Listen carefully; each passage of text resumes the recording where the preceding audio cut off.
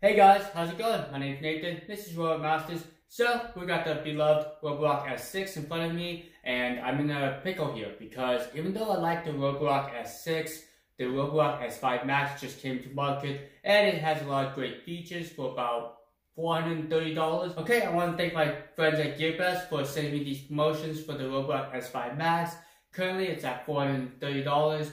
So it's basically originally at $500, and you get like a $60 coupon if you go ahead and click my affiliate link. So I do earn a small commission if you click on these links, but it helps out this channel.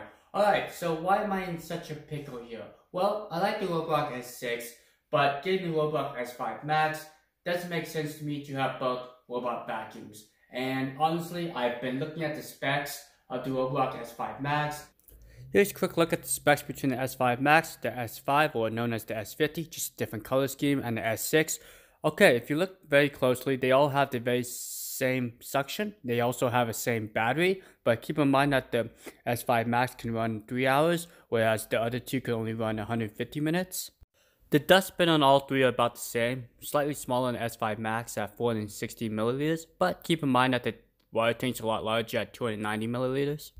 So the mopping attachment is pretty easy. You just slide in the mopping pad, fill up with water, slide into robot, and you're good to go. This is just a gravity fed. It uses water system. So what it uses is these little droplets here, and with gravity, it kind of allows water to seep through the mopping pad. One thing to note is you do have a mechanical adjustable switch on the S6, but with the S5 Max, it's electronically controlled, and there's 3 water settings you can control with the app.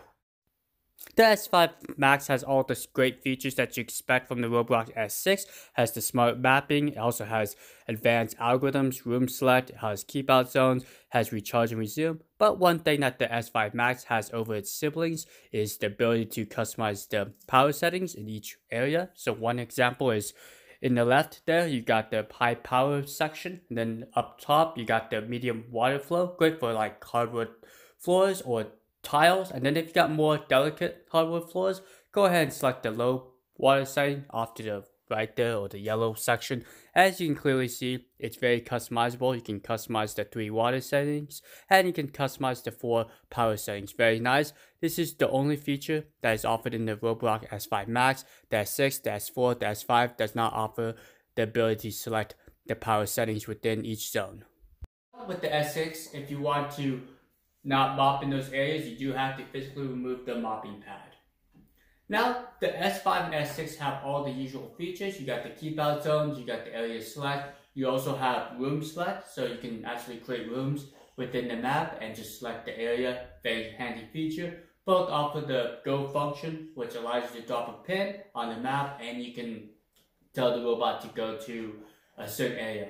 So, this is just a quick video of the Roborock S5 Max. I think it's the better value just because it offers basically the same features as the S6, but at a lot cheaper price, $430. So even though the S6 is also on sale at $550, you can get even a better deal going with the S5 Max at $430 with that $60 coupon. So I just want to give you guys my thoughts on the S5 Max. I'm really excited for it, and I probably will replace it with the S6.